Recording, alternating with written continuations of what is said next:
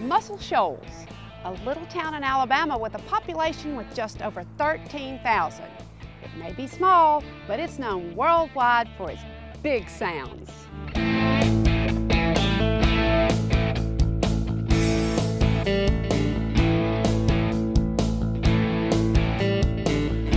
It all began right here at Fame Studios in Muscle Shoals when in the 1960s, Rick Hall began recording his signature sound.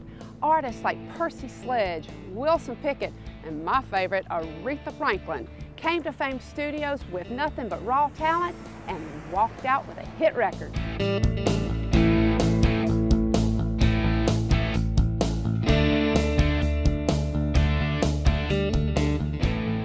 Just south of Muscle Shoals, you'll find the Alabama Music Hall of Fame, where you'll learn about all of the musicians from Alabama. Famous ones, new, young, old, legends, newcomers. There are a lot of them.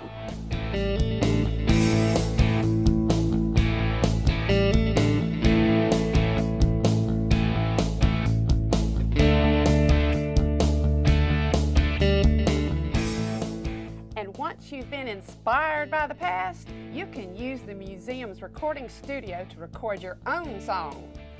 Hit it! Mustang Sally!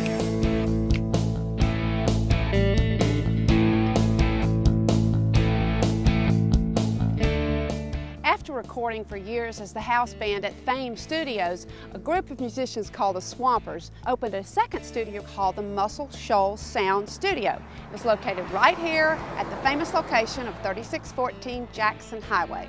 Well, by that time, their reputation was out, and all the big acts were coming to them. Elton John, Rolling Stones, Leonard Skinner, all of them, they came here to record.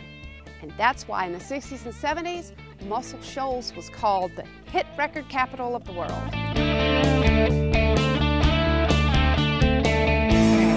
One thing I've learned on this southern journey, no matter what your musical taste, Alabama artists have probably been influencing it for decades, and there's no better place to find out more about it than right here in Muscle Shoals. So till next time, see you later.